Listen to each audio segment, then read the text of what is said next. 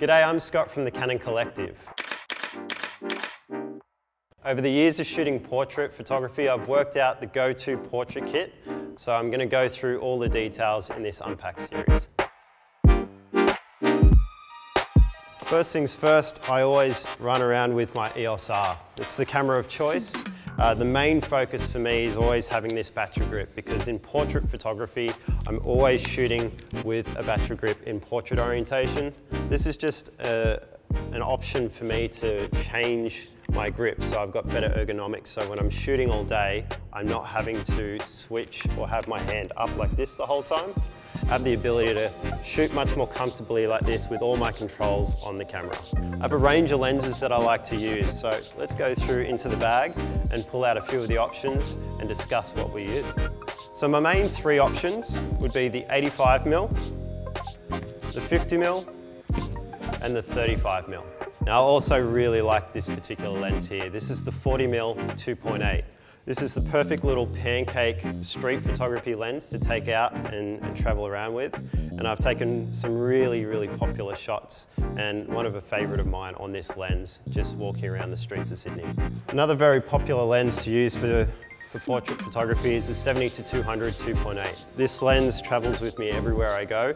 It's the go-to lens that I use for getting that nice tight compression when I'm shooting portraits, but it's good for all sorts of photography.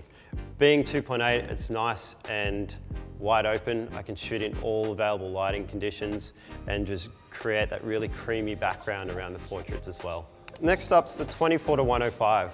This option's a really versatile lens, great if you're traveling around. So I do a lot of travel photography as well, and when I'm doing portraiture with that, this is the go-to lens because it's giving me a whole variety. I can do my really wide scenes to have a nice environmental portrait, but then I can go in nice and tight to 105 and just knock that background out and create a stunning portrait. And it's all in the quick, swift change of my hand when I'm shooting. One of the most important things for my portrait kit is a reflector. This I use for all sorts of varieties of shots. It can block out the light completely, or I can use it to bounce light and reflect that light onto the subject. So if you're in a certain situation where you just don't have enough light, maybe there's a lot of shade that you're under, use this. It's my little sun bouncer that I get in there, and I just throw that light straight on the subject. This one here has got the gold and silver, and on the other side it's white. So you can really adapt and change the way that that light lands on the subject as well. Or you might need to even go in with a flash on the camera. This is one of the perfect things to have in your kit. So a Canon 600 Speedlite, I call this sun in a can. I can take this wherever I go.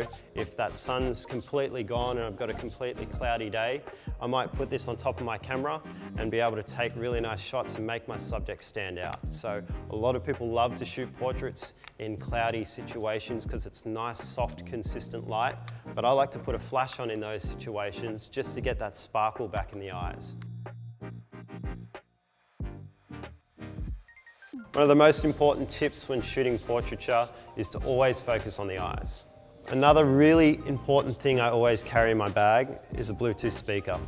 Speakers are a really good thing. If you're doing a portrait session and you've got someone that you're photographing, it's great to be able to put the music on and actually start to create a bit of a scene and an atmosphere and a bit more of a fun, enjoyable atmosphere to work in. If it's very quiet and still the whole day that you're shooting, everyone's just going to be a little bit stale.